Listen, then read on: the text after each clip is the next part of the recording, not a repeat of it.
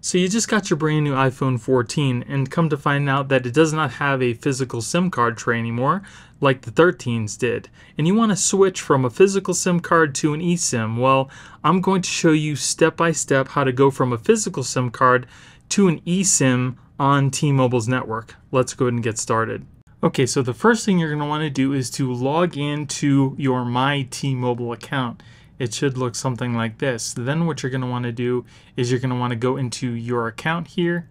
Then you're going to want to click on the device or phone number you want to transfer to your new iPhone. Then we're going to select Update Device SIM. So what I'm going to do, because people have been having trouble activating their eSIMs, I'm going to activate it on my old phone first to make sure that it actually goes through properly.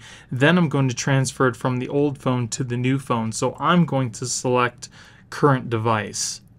Hit Continue. Then we're going to select eSIM and Continue. Then what you want to do is go back to your phone, make sure you're connected to a stable Wi-Fi signal. Then you're going to click OK, I'm ready to continue.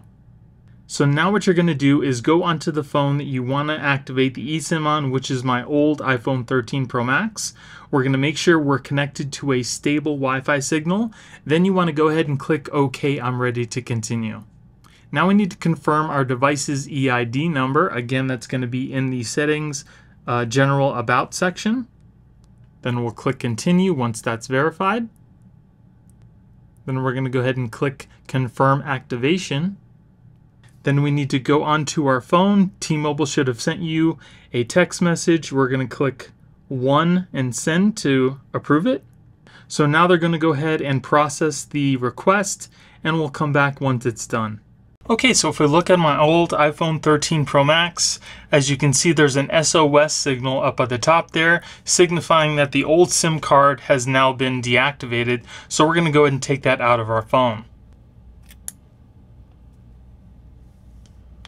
Okay, no more SIM card. Okay, so now we're going to go ahead and go into our settings. We're going to go into our cellular. We're going to set up cellular.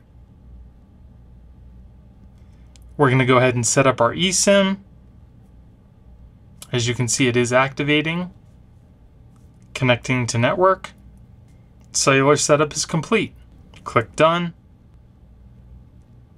As you can see, I just got a text from T-Mobile that the SIM card for my number has been changed. And as you can see, I now have cellular signal. So I'll go ahead and make a phone call. I'll turn off the Wi-Fi. As you can see, I have 5G. T-Mobile. Hi, Anthony. So tell me, how can I help you today? So as you can see, I am all activated now. So now we're going to go ahead and go on to the second part of the activation, which is on the iPhone 14 Pro Max. All right, so here I have my new iPhone 14 Pro Max. Now we're going to go ahead and set up the phone, and we're going to add the eSIM to the new iPhone. As you can see, set up new iPhone just came up, so I'm going to go ahead and unlock and continue. Alright, so as you can see on my new iPhone 14 Pro Max, it's asking me to transfer my phone number. So I'm going to go ahead and transfer from another iPhone.